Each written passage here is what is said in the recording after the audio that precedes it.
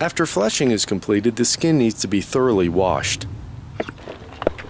Raccoon skins tend to be very greasy, so after fleshing I thoroughly wash the skin with dish detergent and water. This removes any blood, dirt, and also cleans the fat off the fur so it will fluff up and look nice when the quiver is finished. The skin is vigorously washed on both sides before being thoroughly rinsed out. Don't worry, the soap I'm using here is biodegradable, so it won't pollute the stream. All the excess water is then squeezed out of the skin. So I've got the skin cleaned and washed and fleshed. It looks really good too, and it's getting close to being able to be made into a quiver. Now large openings like the mouth here I'm going to have to sew up, and I'll do that later.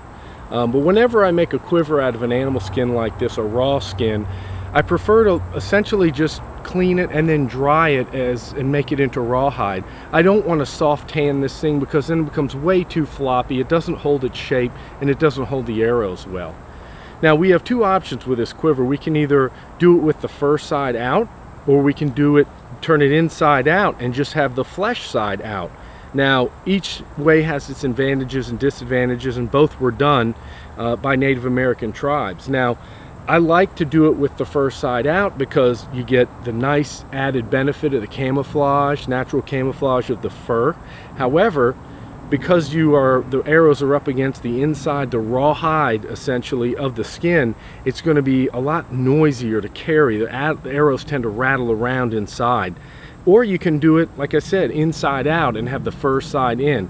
You don't have the you don't get the fur on the outside, but you do have the fur on the inside, which really pads and quiets the arrows and makes it a lot stealthier to carry around. You also have the ability to paint on the skin, and you can paint all kinds of designs, and I have seen that done in authentic Native American quivers. So the option is up to you.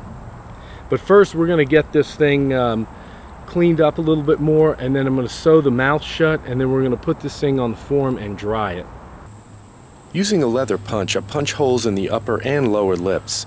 Then use a thin buckskin thong to tie the mouth shut.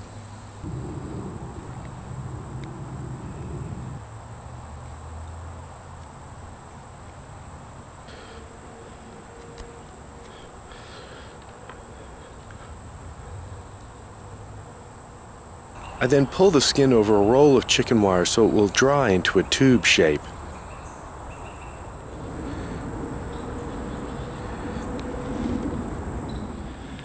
Now, one important thing about a fur-bearing animal is that you want to get that skin as dry as quickly as possible. So if the skin stays around as green and wet too long, the fur will begin to pull out and slip. So that's very important with any fur-bearing animal. Get it fleshed and clean and dry as quickly as possible. Once you dry it, it helps to set that hair and keep it from pulling out. Freezing a skin is fine, but like I said, you don't want to leave it just wet and soft for too long.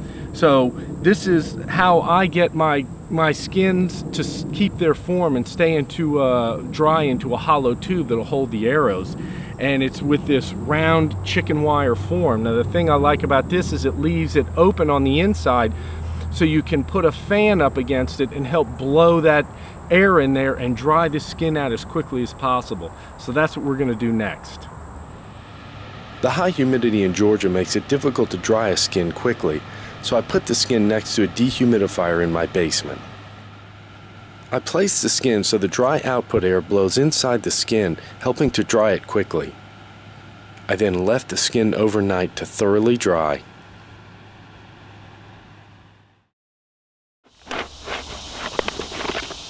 The next morning the skin was totally dry and I removed the form.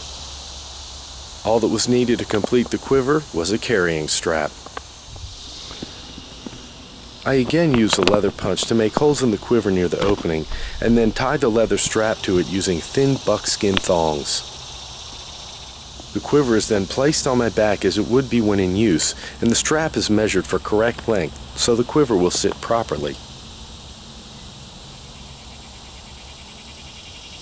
Holes are then punched in the leather strap, and slits are made in the quiver with a sharp stone flake. The buckskin thong is again used, threaded through the holes and sewn to the bottom of the quiver. The quiver is then tried on. It fits perfectly.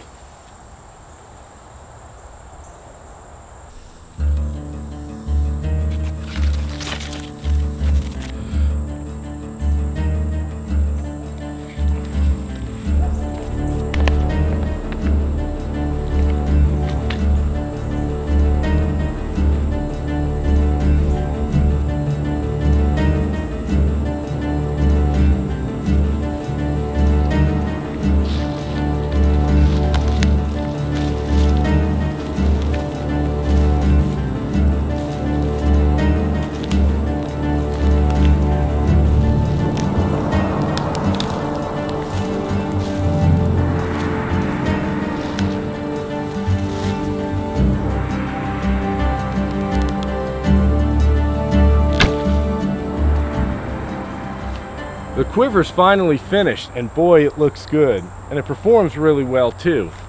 I hope this video inspires you guys to put in a little bit of effort, because you can make beautiful functional items out of things that would normally go to waste.